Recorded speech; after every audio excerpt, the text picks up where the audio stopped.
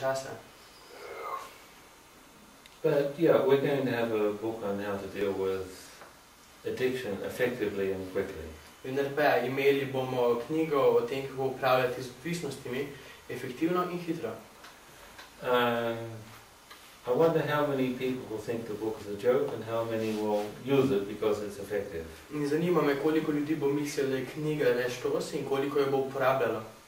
Remember, one person in the family gets drunk, the others wear bright yellow.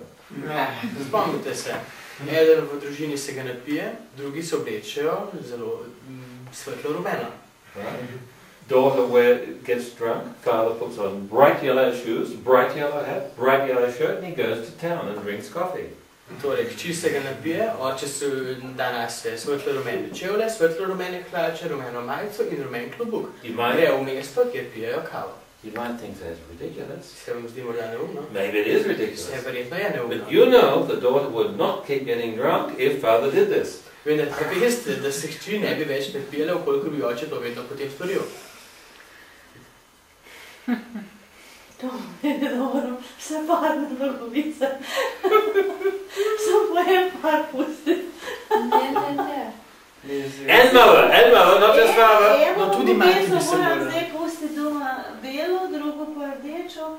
She says that now she has to have one white sock če and se one red recimo sock. ščerka doma napije, potem si oče obleče, obuje velike, ne velike, ampak rumene, take svetleče rumene čevlje, klobuk in gre v mesto na kavo. Oblečen v rumeno. With her or without her? No, they just look at her.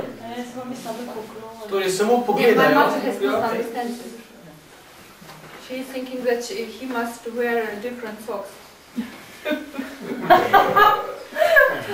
No. So both parents do this. Ne, oba starša naredita to. Both parents do not complain that the daughter is drunk. Nihče od njiju se ne sme pritoževati, da je hči pijana, noben ne reče They ničesar. use the special addiction transfer removal technique, which is Uporabita posebno antos tehniko odstranjevanja odvisnosti, ki you je, interpret the daughter's drunkenness as having no meaning whatsoever. da interpretirate Apart pijano from she is hčere. asking the parents to wear bright yellow. Interpretirajo pijano hčere kot nič drugega kot le to, da prosi svoja starša, naj se oblečeta v svetlo rumeno. No thought shall be in your mind, but she wants us to wear bright yellow, so we're wearing bright yellow. Nobena druga misel ne sme biti v vaši glavi kot le to. Ona si želi, da se obleče v svetlo rumeno in sedaj se bo oblekla svetlo rumeno. A bright yellow hat this high, Svetlo rumen klobuk, tako visok. bright yellow shoes, Svetlo rumeni čevlji. bright yellow everything. Svetlo rumeno vse. And you wanted us to wear bright yellow. All No, right, and then you all wear bright yellow, we're going to town to have coffee. No, in želiš si, da se oblečejo v svetlo rumeno, no dajmo, vsi se oblečemo v svetlo rumeno, greva sedaj v mesto, bo igrala na kavo. Nobody's going to be addicted for more than a short number of days. Noben ne bo bil odvisen ničesar That's za the več kot only par dni, response. če je to edina Če je to edini odziv. odziv. It's no point whatsoever claiming who is the addicted person. Nobody knows. Nima nobenega smisla trditi, kdo je tisti, ki je zares zasvojen, saj noben ne ve. This one takes heroin, she's an addict, as the other one says on his fifth glass of wine. Ta trdi, da ona je odvisnica, medtem ko on pije 5. kozarec vina. It's all a big joke. Vse skupaj velika šala. The healing is to mirror the joke Zdravljenje je v zrcalju, zrcaljenju heca. by wearing bright yellow. S tem, da oblečemo svetlo rumeno. Now, it's a place in Copenhagen railway station, it's a little dark. Obstaja nek prostor v kopenhagenski železniški postaji, tak malo temnejši. Well, there used to be a lot of hard drugs sold. Kjer včasih je bilo prodano ogromno težkih trdih drog. There's no drugs there now. Seveda tam sedaj ni več nobenih trdih drog. Because they're playing Mozart. Zato, ker tam igrajo Mozarta. Drug dealers hate selling drugs to Mozart. Razplačevalci mamil sovražijo prodajati svoje droge Mozartu.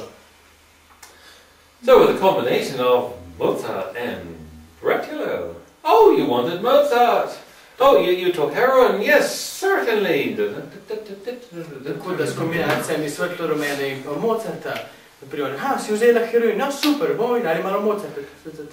And the other one gets drunk. Okay, you wanted bright yellow pen, Mozart. In drugi se ga napije. Hotel si svetlo-rumeno, ni problem, si oblikal svetlo-rumeno in še Mozarta za povrhu. And maybe mother says, oh, my daughter, there's so much suffering, there's so much work. In potem mati morda, moja hči, tako veliko trpljenja, tako veliko dela. The others will say, oh, mother is addicted to suffering. Okay. In drugi reče, mati je odvisna od trpljenja. No, v redu. Oh, well, obviously, any mother addicted to suffering is just telling us we need a fish on our head. Očitno, kjerkoli mati, ki je odvisna od trpljenja, nam zares samo hoče povedati, da mi potrebujemo ribo na naši glavi. It's really hard to suffer if everyone else has a fish on their head. Res je težko trpeti, ukolikor imajo vsi ostali v hiši ribo na svoji glavi. And the whole town will call you crazy. In celo mesto vas bo imenovalo nore. But who cares? The whole town already is crazy. Ampak koga to briga, saj celotno mesto je že noro. And that's bye-bye to addiction forever. In tako je z Bogom odvisnostim zavedno. Nobody's a wrong person, just somebody's a yellow person, somebody's a sad person, somebody's a fish person. Noben ni napačna oseba, nekdo je pač Mozart oseba, nekdo je rumena oseba, nekdo pa ribja oseba in to vse naenkrat.